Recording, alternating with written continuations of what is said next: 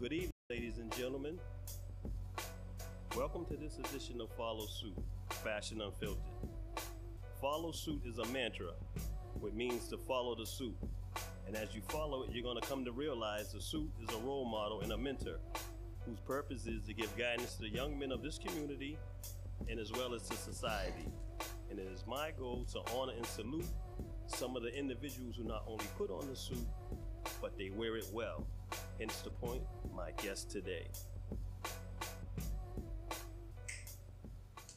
All right, welcome back, everybody. Welcome to another episode of Follow Suit. Just like the intro says, this is Follow Suit Fashion Unfiltered. And today we have a special guest, and this is going to be a special podcast.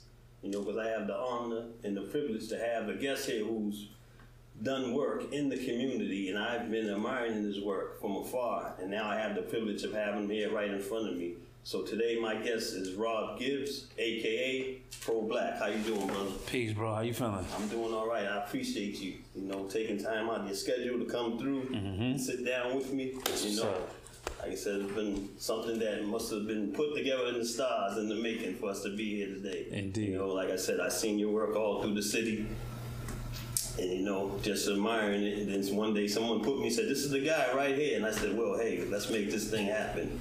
So I appreciate you coming through. Oh, it's an honor to be here, man. Thank you for having me. So for the show is called Follow Suit Fashion Unfiltered. And of course, the follow suit is a mantra about, trying to inspire young men to dress for success is basically what my whole program and everything is about. And it's also about saluting people who do work in the community. And you're one of those brothers who's doing work in the community, so I want to honor you and salute you today. So we're going to start off with a little bit of fashion. Of course, you're an artist and a painter, and so I hope you like what I did today. This is what I consider painting. I painted this today for you, brother. I peeped game, all right. So I put this together. I said, man, I got to do something. I said, what looks like a painting that I got? So I put this together just for you. Well, the tie and the pocket piece, I see you color blocked off of that real well. Thank you. Down to the socks. You know what I mean? And so growing up, seeing that you was an artist, was fashion also a thing with you? Fashion was a big thing, man. My grandfather always told me, dress how you want to be addressed. Nice. And there was some rebellion against that because it was always the standard, get you a shirt, some slacks, and some good shoes so that your feet don't spread out in all those sneakers you wear. But we were hip hop, so it was just about taking things that were looked over every day and just mashing it up well, so that whether I was going to school or if I was at an assembly or anything of that nature, I fit in, but I was myself. So I felt like, fashion played a big part in just us vocalizing who we were. Plus, we wore big clothes, yo. So you was in the era of the big clothes. I was in the era of the big clothes, brother. So I was like, some big dude is gonna be mad that I got these 44 jeans. And the cool thing about getting that stuff is that we were altering them to make sure that it fit and fell on us well. Right. So it'd be these little dudes in these big clothes, Right. Well, still you got fashion. You got on your blazer, everything. You got your tie on. You got the knot tied tight. Hey. Big question, who taught you how to tie a tie? My old man, my pops, he taught me how to tie a tie. Now, the thing is I wasn't doing it every day to remember, but I remember the trick. You know what I mean? It was always about keeping the hand you hit somebody with tight. Okay. And so when you get it tight, everything else becomes effortless. It's the flip, the fold, everything over the shoulder. It just became natural because there's things that he would say to me that I'll never forget. Yeah. So my old man taught me how to tie a tie. It was just wild though, because the only way he can do it is if it's on me. Right. So I'm non-traditional. I do it backwards. Right. Because of how he taught me. Yeah, I guess he ties it on his knee. I don't know how he does it. He can't put it on his neck. He has to tie. He ties it on his knee and then he puts it on, around his arm, and then he throws it. Everybody has, their own thing. So. Within fashion, is there any designers that you ever took a liking to? Oh man, we took hard to Polo. You know what I mean? There was the era of the low heads was very real in our world. And being this far up north, there wasn't that much access to Ralph Lauren as we know. So there's one of those things where if we were going inside of department stores or you seen like a crew on a hip hop video rocking the illest pieces, you know, you had to match your low up with your Timbos.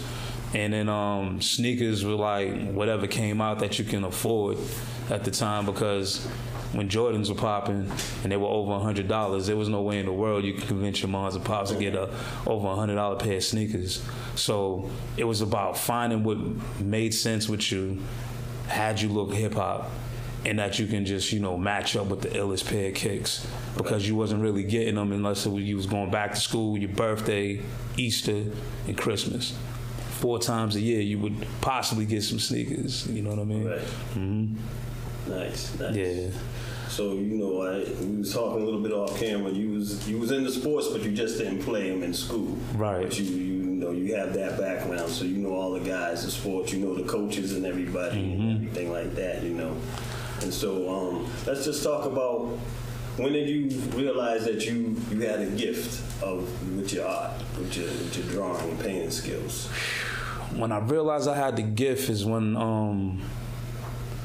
I always wanted to see if I can do things. My grandfather was real firm on us to make sure that we were sharp with our arithmetic and just being like smart. Right. And so he would give us these workbooks that when we finish our homework, get to the workbook, we fill up a workbook. He's giving us the comic strips, the funnies, to like do the cryptic quotes and the what's its and the word searches. And I finished those fast just so I can get outside. I started copying the comic strips in the meantime, because I'm either waiting for my cousin or my cousin's waiting for me, right, so that we can go out. And it was like a little secret weapon, like, yo, if I seen something, I can draw it and just, you know, make sure it happens. I used to watch my dad on the phone, and he'd doodle.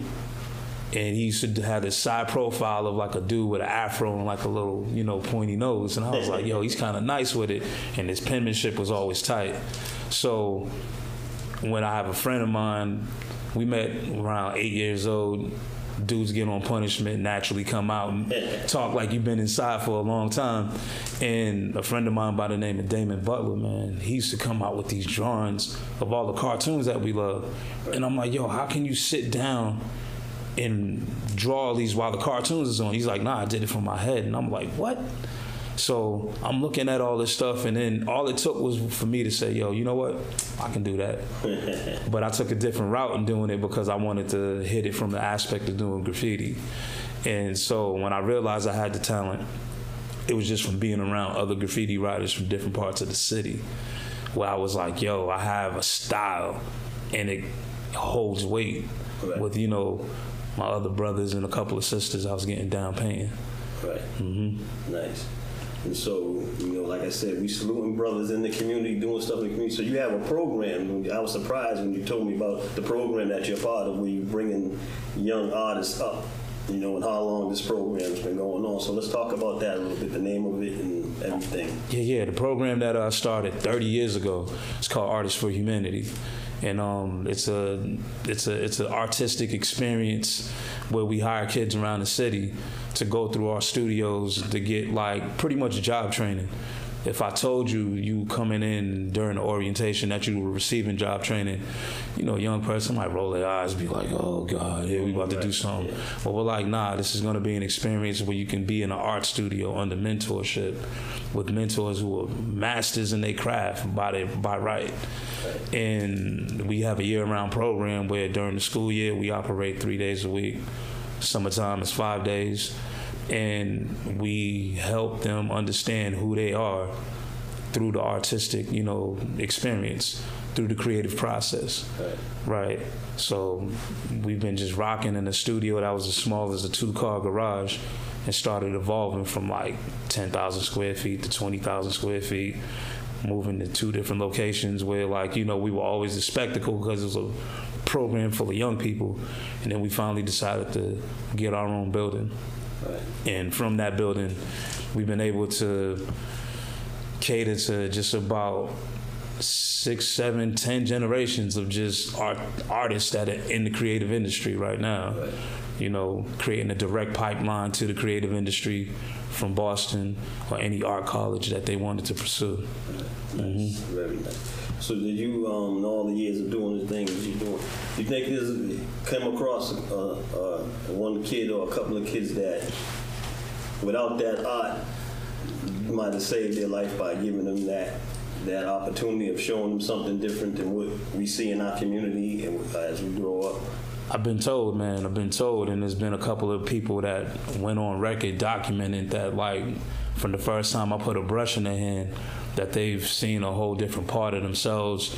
And all I did, and I felt like I just gave them more time to figure out who they were, you know, get you off the street and in front of a canvas or put you through a project and just understand, like, how can you discover your voice instead of following something where you can get lost in it.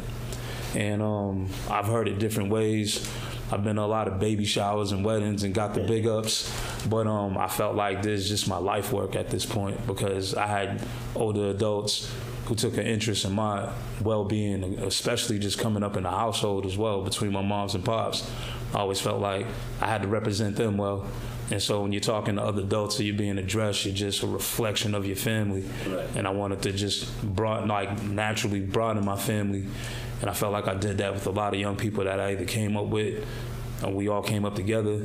And then now we're at the point where their children are coming to the art program. Nice. And we're having them go through what like their moms and pops went through. So I think that's just a gift where not necessarily saving their life, but like helping them become better people than they were when they first came into the mix.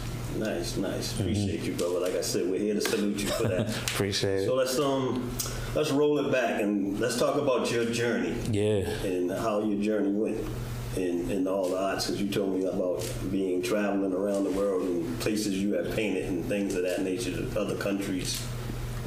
Where your art is at now. Yeah. If you can only imagine going to the barbershop every week just to sit and talk. My big brother Aaron, he would always get in our face about getting a passport, right? He was like, "Yo, get your passport, because that's your key to the world." And I'm like, "Yeah, he talking passport, whatever." Got it. He would like force us to do it, you know what I mean? But I'm glad he did because I had an opportunity to go overseas. I've had chances to travel, and this is all on the strength of like painting. You know, nice. Being a graffiti writer, there's other graffiti writers in different cities, and before things got big on the internet, there's always like a jam in different communities in different cities where, you know, you got brothers and sisters that are pulled together. I got a brother by the name of Pose too in Philly. He was like, "Yo, man, I'm exporting artists at this point, and I'm gonna put them on the walls, and we gonna showcase," because Philly held weight like that. And you got graffiti writers from all over the world, or just the nation, East and West Coast. So I felt like anytime I was going somewhere, I gotta represent the city. So let me make sure my skills are sharp, and being able to have that ability or just that exposure. Like I went as far as, you know, Belfast, Ireland, you know what I mean? The only brother there, just repping, you know, and going through their shanties and seeing their work, building that exchange, and then going as close as Canada, and I didn't think that was out of the country, right? I was like, Canada, word? So going to Canada, doing the Style Summit, upstate New York and Binghamton, all types of places that I would never, it's not the place you hear in a rap song or you just dream about going. Right. But you go to these places and you represent. And so I felt like I had to build a very strong repertoire with the fellas I was traveling with to make sure that, like, when people heard the name, they knew I was serious. Right. And what I represented. It wasn't like a gimmick. It wasn't anything that you saw and forgot. There's people to this day that still be like, "Yo, I remember hearing your name," and I was like, "Let me see what this dude's about." And they saw that I was really about the craft. So that opportunity to travel not only opened my eyes up to what the rest of the world is doing, but it let me know how many of us are out there. Right. You know what I mean? We're speaking the same language. We have the same conversation. We share experiences where, like, I go over somewhere and they hosting lovely. And I wanted to be able to do that if they ever came to the city. Right. So when they come to Boston, it was natural to be like, "Yo, like to have the ambassador film, you know, and take them to the hood versus what they heard about, because we all know what the city represents. But I'm like, yo, the neighborhoods that are within the city is what we wear, like a tailored suit. You know what I mean? And so they come here and I'm taking them to Shavu. We eating at Flames, you know, Flames now, but like anywhere, go take them down Dudley and be like, yo, Nubian Ocean used to be here. The elevator train used to run this way. Like talking about pieces of my childhood that turned me into who I am, and just letting them know too, though, you got that team hat on. We're grown now, but when we were younger, you couldn't rock that. You know that? There's certain things that you can and cannot do, but I was authentically making sure that people were experiencing the city so that they no longer got to ask, yo, black people in Boston?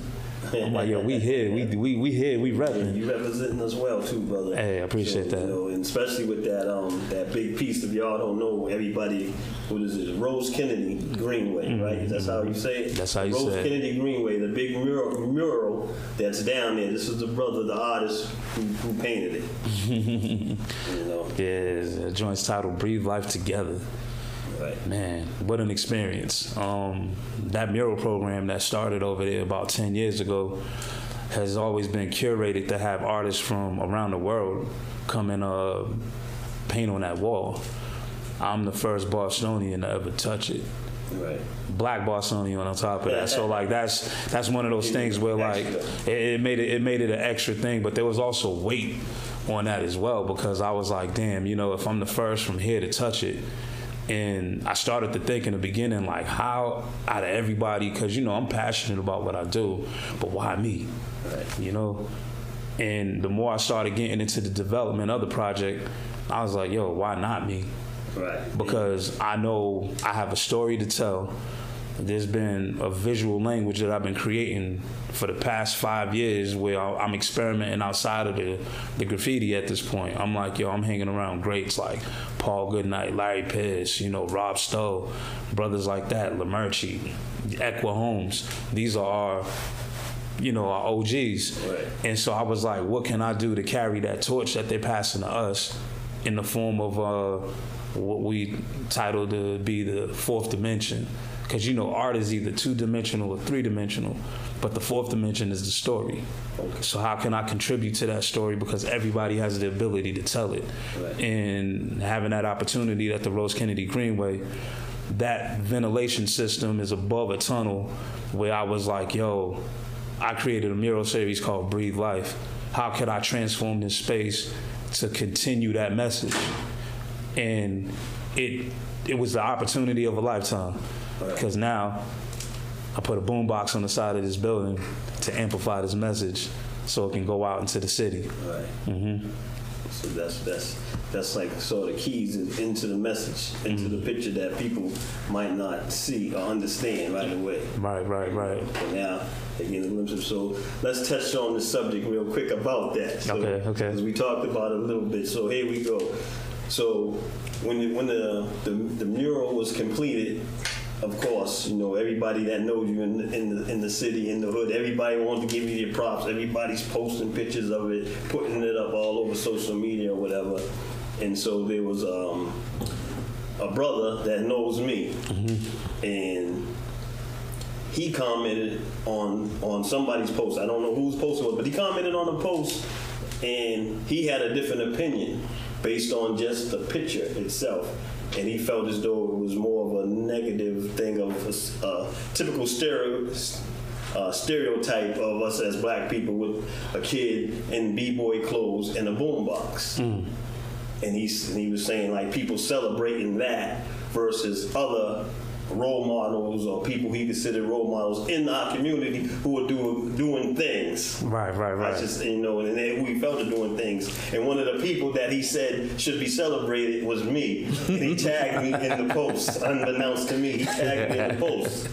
And so I was like, when I seen it, it was just like, you know, well, that's his opinion. It wasn't my opinion because I loved the work. When I seen it, I never even took it no other kind of way, but that's our culture. That's what I seen from it. And lo and behold, here it is months later, I get to meet you in person. So I said, well, I'm going to bring up the topic to him and see if we can discuss it and ask him, has anybody else give you any kind of different kind of opinionated versus that? Yeah. You know, and the fact of the person, you know, I didn't know that y'all had a off-air conversation along the way. Yeah, I invited him to a conversation, and it was just dead air at this point, because I think when you don't know me and you don't know where my intentions come from, you can be set in your opinion real deep.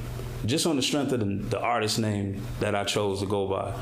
I'm not here to make everybody happy or comfortable. It's here to be in a conversation that's overlooked and underappreciated, right? And so when I read what was sent to me, I was like, yo, this is cool. Like, this is somebody who's a complete stranger to my life and my upbringing. And so anything that he brought up was fact. But to challenge that fact, I'm like, listen, you have different heroes than I do, right?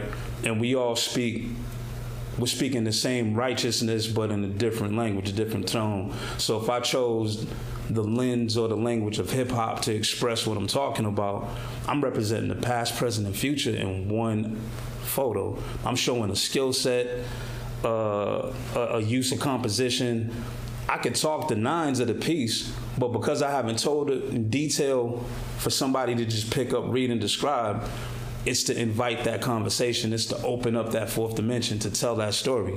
The idea of representation in a time right now where black portraiture is trending, right? But if you know me, you know I've never stopped doing it. I was doing it since day one. Right. So the relevance of what I'm painting, it's not just only right on time, but I felt like the rest of the world has caught up, or at least built the comfort to see what we're able to do. And I put it in the middle of the financial district where people coined that ball to be the face of the city. Right. I'm like, yo, if that's the face of the city, let me put an image on there that's going to point you to the heart of where we come from. That when you look at this and you're from Boston, you know I'm speaking to everybody that's from here. Right. You know, I put a family heirloom on the wall. If you want to belittle that, that's only because you don't know my story. Right. And it's obvious. So when obvious things happen like that, it's cool because all the positive stuff outweighs it. But I listen to everybody and I keep my ear to the street, because the one thing that you got to understand, being a muralist in that lens or in that context, is that once you put it on the wall, it's no longer yours and it's not about you. This wasn't a selfish act, it was selfless. I did something as vulnerable as putting that image up on the wall, and I know it's not going to please everybody. Art's subjective, you know? So when you playing the game and you know what comes with it, if somebody's opinion stood and it stood firm, then good, because we're talking about it. But just know there's a conversation we're not going to be a part of, and that was the point of putting it together. The title of the piece is Breathe Life Together. Breathe Life was a concept that, like, you know, you sitting in the shop, we can hear an album from our favorite MC and it's trash and everybody's bombing on it. But I'd be like, yo, what's one good thing that you heard on that album? And then everybody's got to sit back and think about it. But when we burning it, when we talking trash about it, it's easy to you know, right, to pile on it. So to breathe life into something is just to give it a second chance, you know? Breathe Life Together. I got the title of Together just to make sure that it's broken down into like syllables. If you said it and clapped your hands, to get her. Together, to get her. Like, together is the understander, the girl that's on the wall. So when I put the context together just so that people understand the series and the connection of it, it's a play on words. And like I said, I'm using the flyness of hip hop to describe that. Right. So if you understand me and you understand the culture that we come from, it is black culture. It's homemade. It's representing everything that this brother was talking about.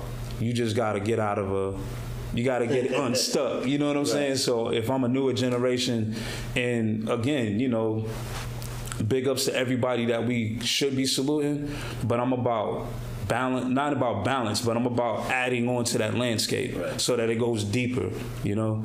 If the Smithsonian Museum down in D.C. has an African-American branch, and they have a whole hip-hop section, So is that stereotypical, or is it something that we made, created, and owned? You know, conversation goes. My opinion, you definitely deserve to be applauded, saluted, and all those above. And you were definitely one of those people. And just with your passion as you speak, and you have a program, and you got young men and women in it. And I know what you spill off and spewed out spills over into them. So I know they're on the right track. You know, I definitely can see that. I can feel it. You know, so I appreciate you, and I love the fact that you're doing that type of work. You know, so tell them the name of the program again. Yeah, the name of the program is called Artists for Humanity. You know. And what's the age group? The age group is high school age, from 14 to 18 years old, or whatever your high school experience is. And then a lot of our teens that were like mentees in the program go off, get higher education, or pursue the creative industry in some way, shape, or form. And enough of them come back to become mentors or to help run the program in the capacity. So what's the website? The website is www.afhboston.org.